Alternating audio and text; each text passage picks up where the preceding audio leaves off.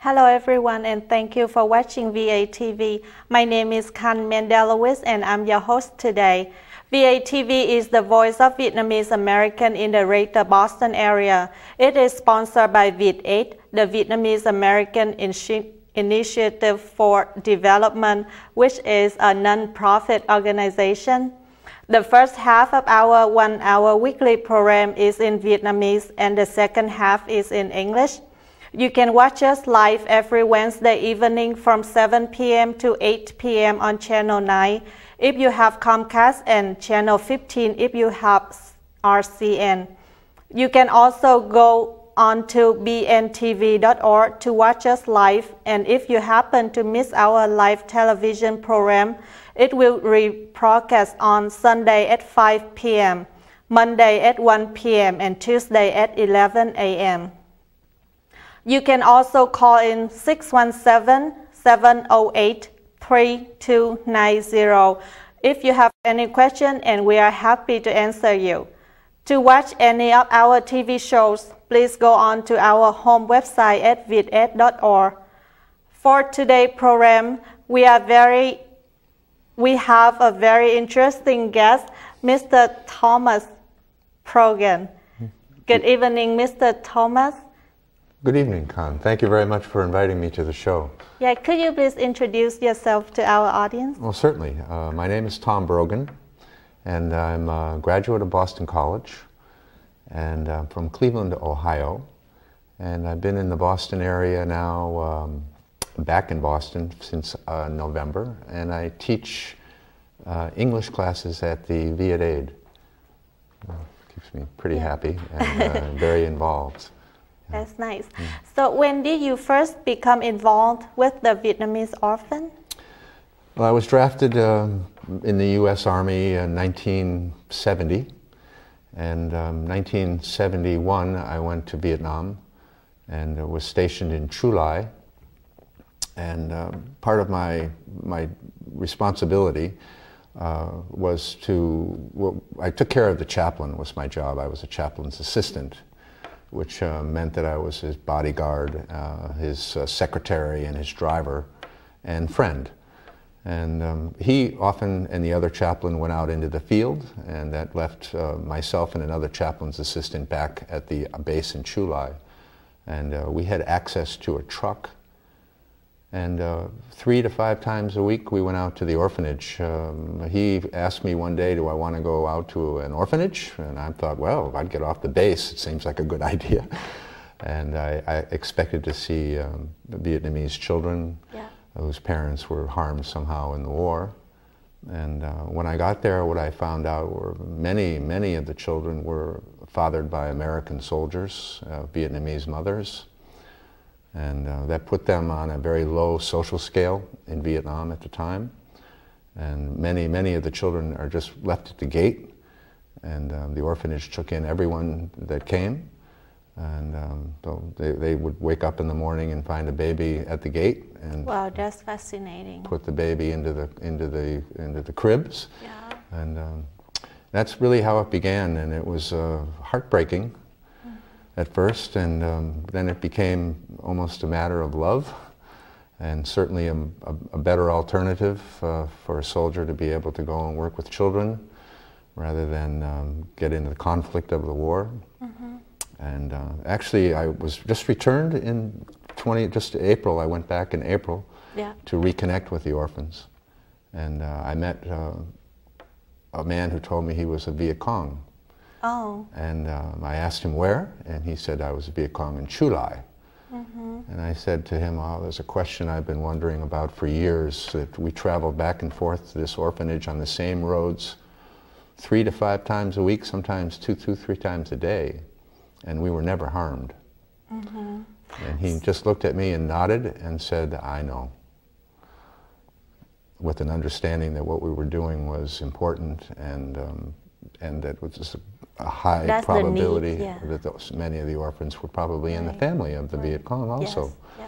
And so that was quite a meeting that we had. So you told me you come back in April, so April this year? Yes, I went back April for a 5-week stay to... So April this year is the first time you came back? No, I went back in 2013 for the first time. Oh. I located the orphanage after 40-some years in 2008.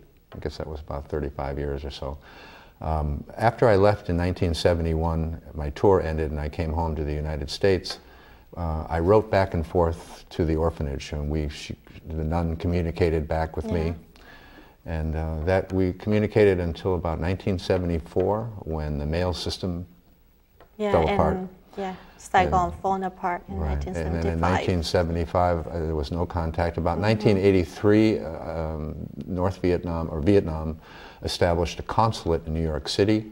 Yeah. And I called them to try to find information on Van Coy Orphanage in Chu Lai, and they wouldn't give me any information. You know, they were more curious as to why I wanted to know anything. Yeah. And so we can't tell you anything. So I didn't know what happened to them until 2008, when I was looking on the internet for them. For years I would look on the internet when that came available, and I would type in Van Coy, Chu Lai, Sister Helen, Sister Emilian, all the people, maybe the name would come up. But one day a friend of mine came to me with a picture of a set of swings, and she said to me, "These swings and the garden behind it look a lot like your pictures."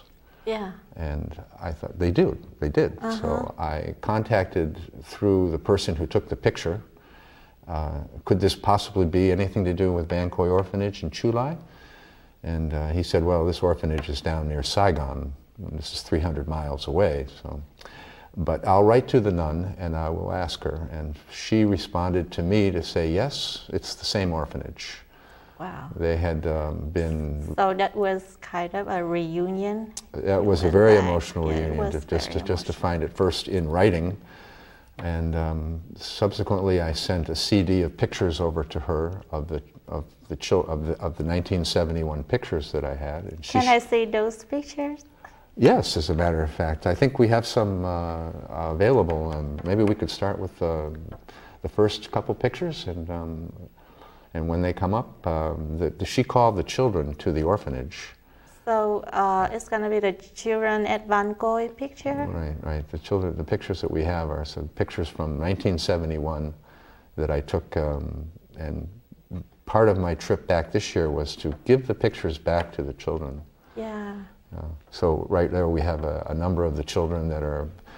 This was just about when school got out in June, July, and they were all at the orphanage one day, and I all sitting up on a wall, and I gathered them quickly together, and I took a good snapshot of them. Beautiful picture. One of my favorite pictures, yeah. Something precious about the Vietnamese, no matter how difficult the life was, they smile. The smile in Vietnam is contagious. I found it then, and I found it on my return trips back to Vietnam. Yeah, we also see the little children at Van Coy. Yes, this is these little ones. I would sit amongst them, and they would crawl on me, just crawl all over me. They want skin touch. They want human contact. Exactly. Yes, they want to be touched and touch. That contact was very important for them. There weren't very many adults to hold them and take care of them in that way. So those were some of my favorite children right there, and that you're looking at. And here we have a food delivery. That part of the job that we would do was raise money for the orphans on payday. We'd sit outside and try to have the soldiers donate money, which many of them did, very generous. And then we would go around to the mess halls and knock on the door and, oh, can you give us some food to take out to an orphanage? And we were rarely, if ever, turned down.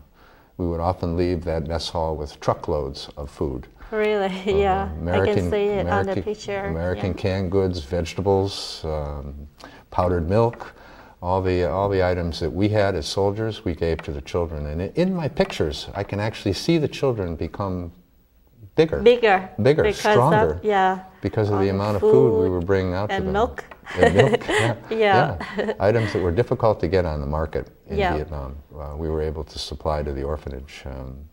And this is one of my favorite pictures. I carry this picture in my wallet.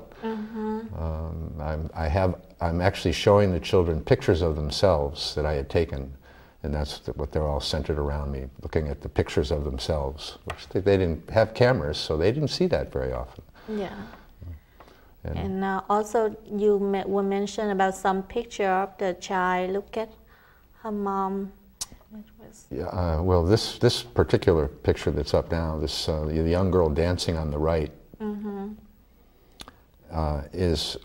I went to this little celebration they had on a Feast of the Holy Rosary, I believe it was, and this young girl is now an adult, and she is the orphan that actually took me around in Saigon on my last trip, and it put me in contact with some 30 of the orphans, of which I was able to give their pictures back to them.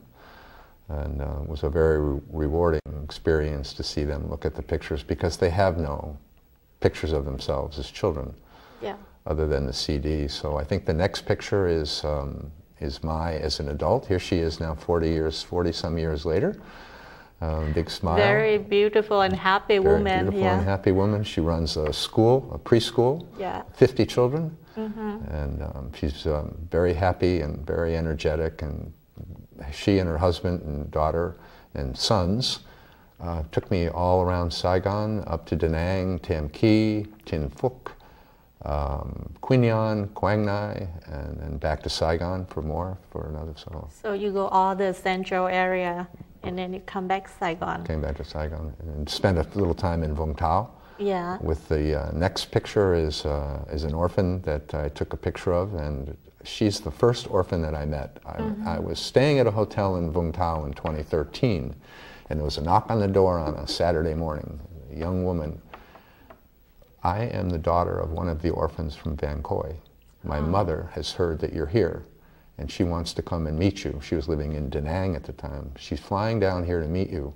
Please come and stay at our house until my mother comes, of which that started a wonderful, friendly relationship with the daughter and her husband and family. And Lai, that's his Lai, came down and met me, and we had a very tearful reunion. And meeting one orphan was like, I didn't know what had happened to any of them. So meeting one that was alive gave me a feeling of incredible joy, and almost as if I had met them all again at one time. Lai and I became good friends, and many emails back and forth with Lai and Mai encouraged me to come back for 2015 to where they would put me in touch with many of the other orphans. So that's what happened in the next picture, I believe, is a gathering that we have. Oh, this is a beautiful picture. This picture made everything worthwhile for me. In this picture is Mai, closest to the camera, Wa, who is one of the Van Khoi orphans, Wa's daughter, and Wa's granddaughter. And knowing that the daughter is looking at the picture of her mother, that she had never seen her mother at that stage of her life. This is the picture you told me about. Yes, and knowing that one day the granddaughter will also look at the picture of her grandmother made my entire trip completely worthwhile. And that was only the 5th day of a 5-week trip. So every wonderful thing that happened to me afterwards was just a bonus. So how many times you visit Vietnam since 2008? Well, in 2008 I found the orphanage. In 2010 I met the nun that ran the orphanage came to the United States. Her family lives in Missouri. And when I heard she was coming to the States, I went out to Missouri and I met her. And that was 2010. And that's really where things started to begin about coming back to Vietnam and encouraging me to make a return back. It's strange things happen to a veteran in their head. I had thought that if I ever went back to Vietnam, that the purpose of my life was over and that I would die. But you were able to make the trip again. And what I found out was, no, it was not over. That actually the purpose of my life just opened up another book. And actually started chapter, again. Another book. Right. Yes. The next picture, I believe, is a gathering that we had in Swan Loc, where the new orphanage is. It's a Swan Tam orphanage. I'm not sure if that picture made it here or not, but there was a gathering of 25 to 30 of the orphans. Oh yes, that's it right there. 25 to 30 of the orphans with their now wives and husbands and their children and their grandchildren. And we had a wonderful, wonderful time. And again, at the end of this wonderful day's party, the pictures came out, and we gave all the pictures back. Myself, Mai, and Lai gave all the pictures back to the orphans who identified themselves. That's me, oh, that's my brother, that's my sister. Many of the, there were 275 orphans, so what I was told, in 1975, and they were removed, kicked out of the orphanage, and they were on the road between Da Nang and Chu Lai for quite a while, and many of the children died or were lost in that period. And so 100 of them made it out, and a ship sent up by a Catholic priest beached on Chu Lai Beach and picked them up and took the 100 children back to Saigon, where the government allowed them to start a new orphanage. And 50 of the children were allowed to go to the orphanage, and the other 50 were adopted into the local community. Yeah. So what do you do for work now?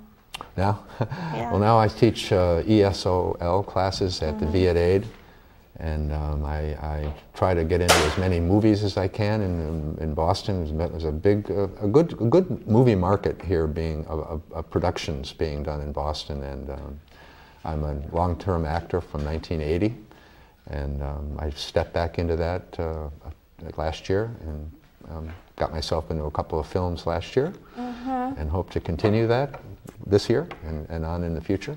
Yeah. So when will you come back to visit Vietnam again?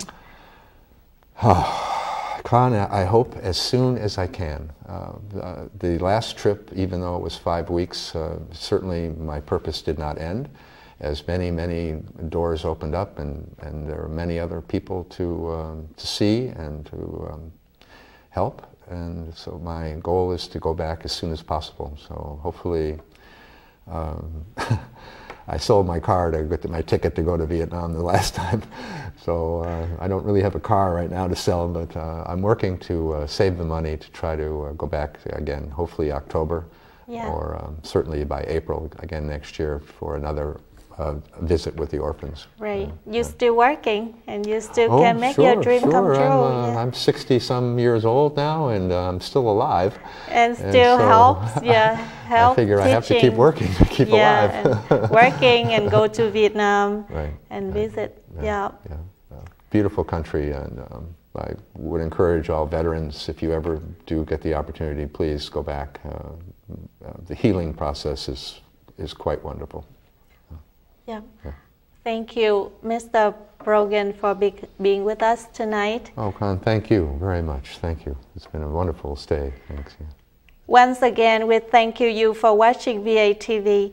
Any questions, comments, or contribution, please call us at 617-822-3717 or email us at vatv@vieted.org.